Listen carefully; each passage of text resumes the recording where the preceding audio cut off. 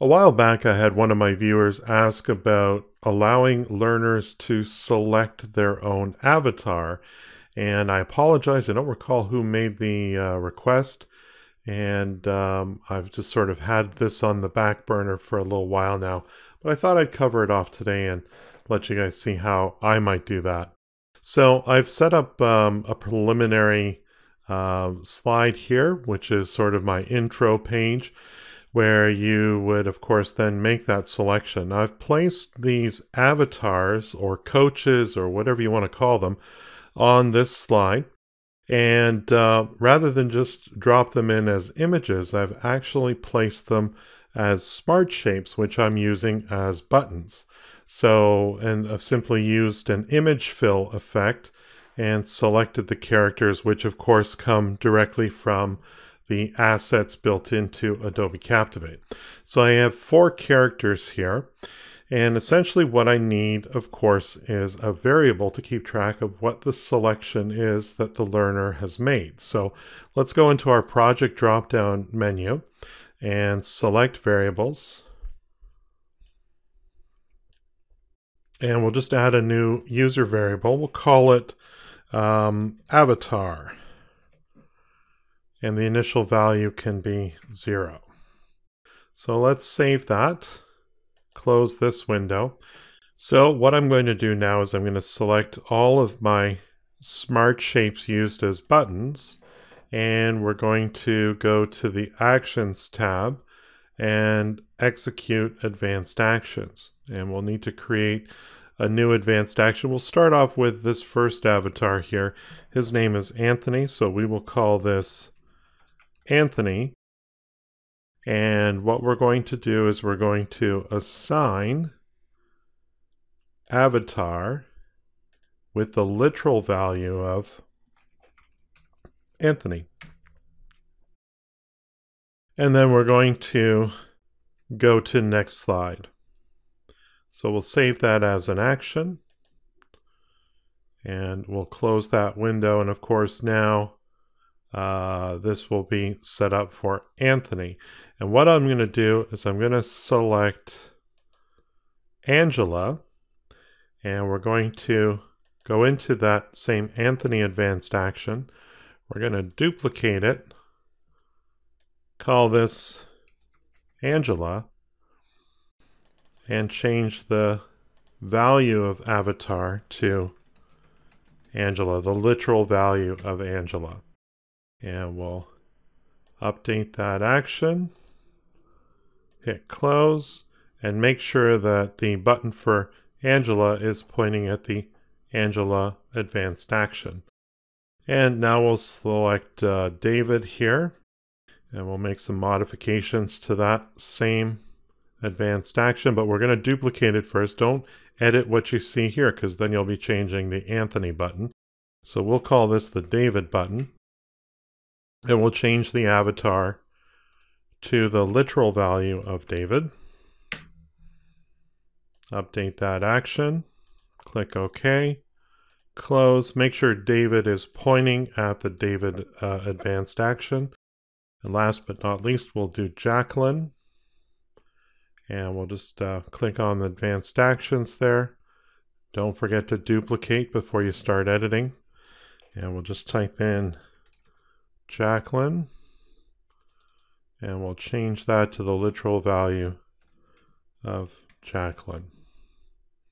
Hopefully I've spelled all these correctly. We'll update that action, and again make sure that it's pointing at the advanced action for Jacqueline. So now what we can do is we can go to our subsequent slides. Now I've created one slide as an example here, where we have a multi-state object. And the multi-state object, if we go into state view, you can see it's all the different available avatars with a very similar message in each one. So this first one here, this is the normal default is David. Welcome to Janeway Trucking and to your onboarding program. My name is David and I will be your guide today. My name is Anthony and I'll be your guide today. My name is Angela and I'll be your guide today, and so on. Jacqueline as well here. So I'm just going to click away and exit the multi-state view. And all I need is a very simple advanced action at the introduction of this slide. And we just need to know what the name of this object is. It's currently image 7. Let's call it Avatar Slide 2. And that'll make it easy to keep track of. So what we'll do is on enter for this slide, we'll execute an advanced action, and we'll create this new advanced action. Click on the plus icon up here to start a new one. This is going to be a series of decisions that we'll just look at here. So if the variable avatar is equal to the literal value David, we'll change the state of avatar slide 2, in this case to normal, because that's what David is in this case here. And that's really all we need to do. Now we need to just duplicate this a number of times. I'm going to label this decision, call it David. And what we'll do is we will duplicate this decision, and we'll change that to Angela. And if avatar is equal to the literal value of Angela, we will change avatar slide 2 to Angela. And we'll duplicate that decision again. This time we'll go with Anthony. And we'll change the conditional check to Anthony. And change the multi-state object to Anthony. And again, one more time, we'll do the Jacqueline version. We'll just relabel this Jacqueline.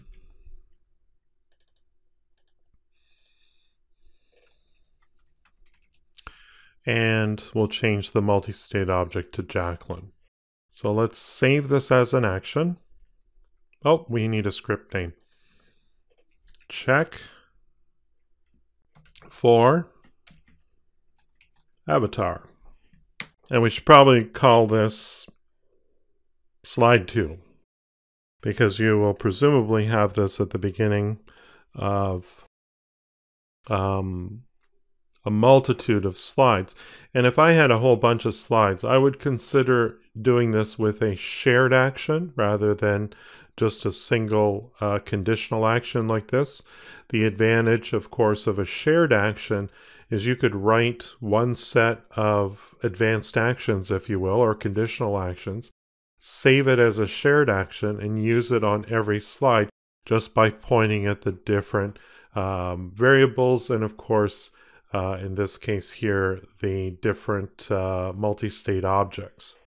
That's what I would do, but I'm only doing it for one slide, so I'm just going to do it with this advanced action here. So what we'll do is we'll save as an action, hit close, and on enter of this slide, we're going to check for avatar slide. So let's see what this looks like here. Let's do a preview of this project in HTML5, and we'll see if it works. So here we go. Here's our selection page. David is the default, so let's choose Angela and see what happens. There we go. We arrive at this page here. Let's refresh this and start over again and see what happens if we choose Jacqueline. There we go. So you can truly choose your own avatar to guide you through an e-learning course. You might be thinking to yourself, why is this beneficial? I actually can think of a number of different reasons.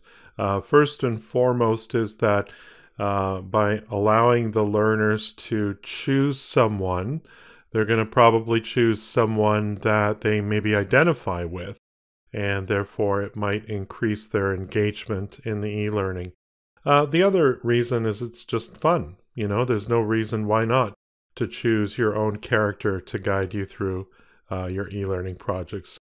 And also, I would consider doing this with a shared action because, of course, with a shared action, you can reuse what is essentially a conditional action for many slides and multiple times. If you thought this video was useful, please share it with your colleagues. If you need help with your next e-learning project, consider hiring me. My focus is to create effective e-learning that helps you achieve your business goals. Visit my website at captivateteacher.com, follow me on Twitter at PaulWilsonLD, and don't forget to subscribe to my YouTube channel.